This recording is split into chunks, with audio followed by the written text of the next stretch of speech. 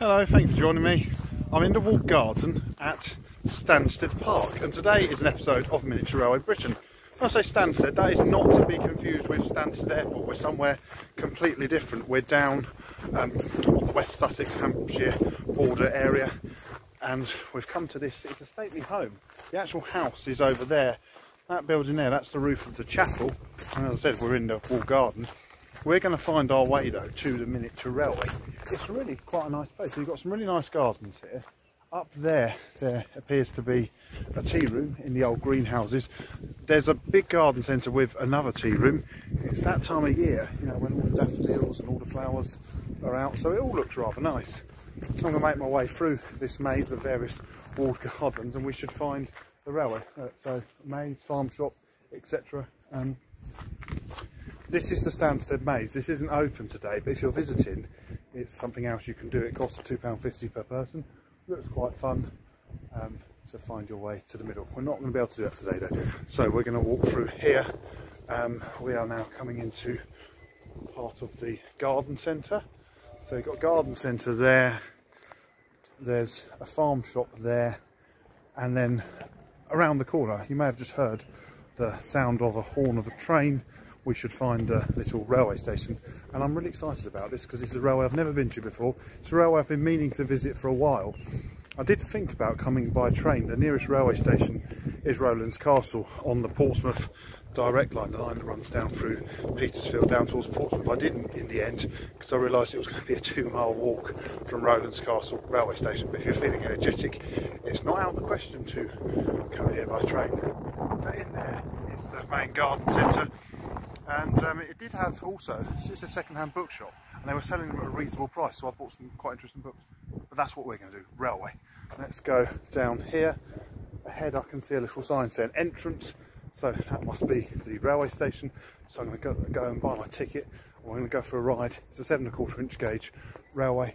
I think it's going to take us off around the Arboretum, which will be quite nice. So we'll get to see a bit more of the gardens of Stansted Park. And then we'll have a ride, do a bit of line siding, and then I'll maybe go for another bit of a walk. So here we are, the entrance to the Stansted Park Light Railway. I'm going to go and buy my ticket.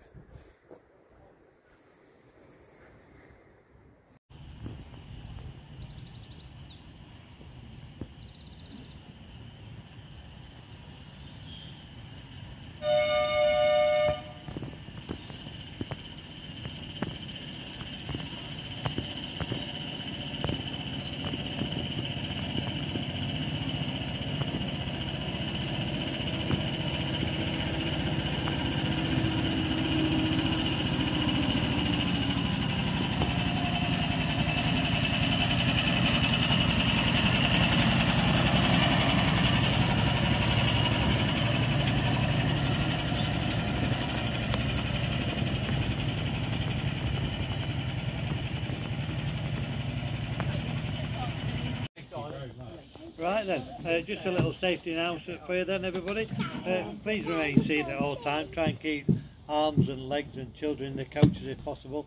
There are overhanging branches and trees quite close by, so it's you'll hurt your hands. If you're tempted to do the selfie thing, the trees will win and break your phone. So just beware of that. Other than that, enjoy.